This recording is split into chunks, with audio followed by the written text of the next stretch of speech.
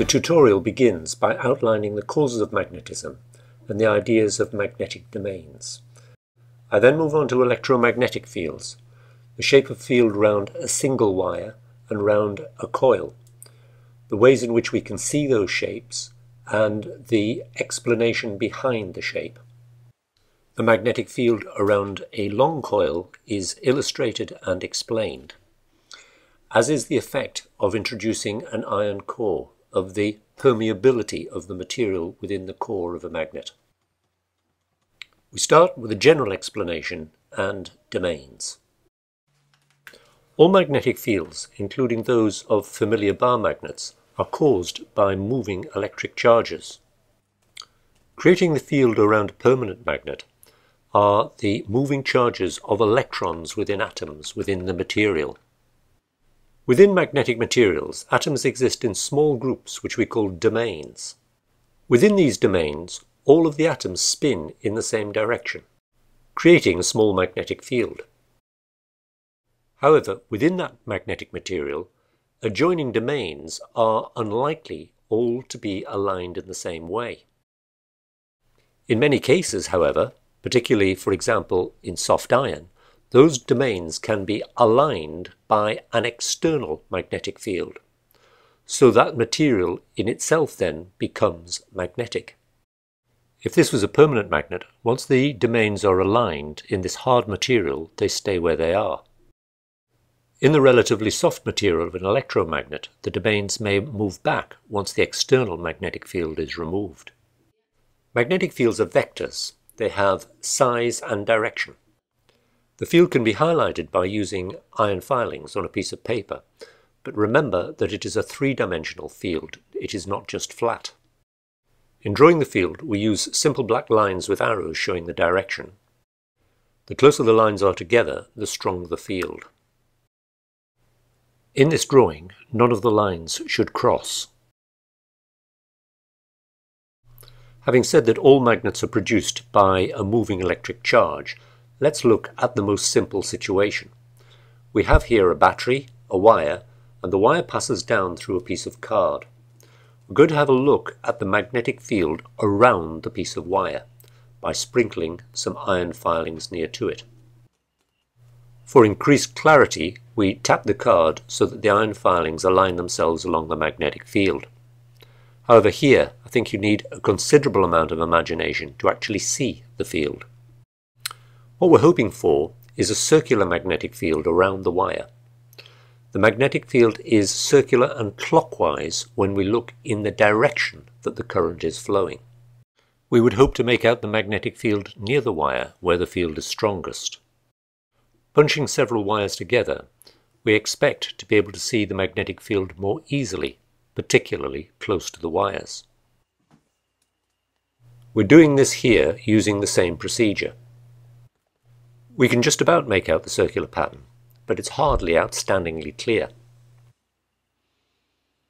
If we put a compass near the wire and switch the current on and off, we can see the needle swing from its north steady position to a tangent to a circle around the wire.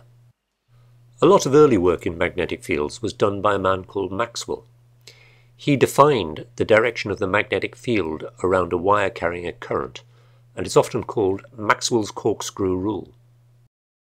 If the corkscrew is screwed in a direction of the current, then the handles of the corkscrew define the direction of the magnetic field, clockwise when you're looking in the direction that the current is flowing.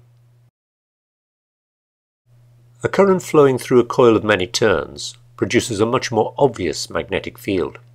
As the battery here is connected, the compass moves around much more quickly and immediately than it did before, and the iron filings fall into a very obvious pattern. We'll examine the shape of this magnetic field just a bit more carefully. The coil is a small version of a simple spiral coil like this. If we picture that spiral coil and then cut it across the middle along this line, we would see the ends of the coil on each side. The current would be flowing up on one side and flowing down on the other. The crosses represent the conventional current flowing away from us, and the dots represent the current coming towards us. If we then, rather roughly, draw in the circular magnetic fields around each of the wires, these will be clockwise at the top, since the current is flowing away, and anti-clockwise at the bottom, since the current is there flowing towards us. The fields around each of the wires interferes with those next to it. Between the wires, the fields are in opposite directions, and so they cancel out. But above the wire and in the center of the coil, the fields reinforce one another. This results in a strong magnetic field down the center of the coil and a noticeable, although weaker, magnetic field in the opposite direction around the edges of the coil. In fact, the field down the center is likely to be particularly strong, remembering that this is three-dimensional. There are parts of the coil above and below the diagram as well. We should be able to see the magnetic field more clearly with this arrangement: an open copper coil threaded onto a card, onto which we can attach a battery. The 9-volt battery will drive a large current through this low-resistance copper coil. The iron filings scattered on the card highlight the magnetic field. You can see that even with these few coils, the magnetic field is strong and easily identified.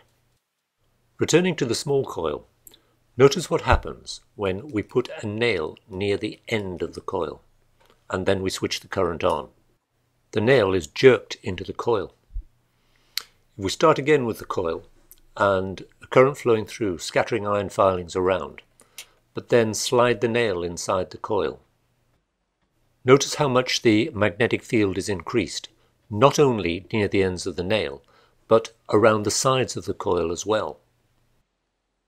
Redrawing the diagram similar to the one we had before, the magnetic field through the coil is in loops, that is, down the center of the coil and then around the ends of the coil, in a complete loop. When we introduce the nail, that magnetic field is much stronger. There are more lines and they are closer together. That is because the iron nail has much greater magnetic permeability than free space. It is much easier for the magnetic field to form in the iron, so the total field is much stronger. Although it is rather untidily and badly drawn here because I've allowed two lines to cross. That also explains why the nail was pulled into the coil. The increased permeability of the nail reduces the total energy of the magnetic field when it moves in. If instead of having a straight iron core, we had one which was horseshoe shaped, then the magnetic field created by the current flowing through the coil would largely be within the iron core, and only a small amount of it would pass through the air. The magnetic field would therefore be a great deal stronger still. That's why strong permanent magnets and electromagnets are usually this shape. Thank you for watching.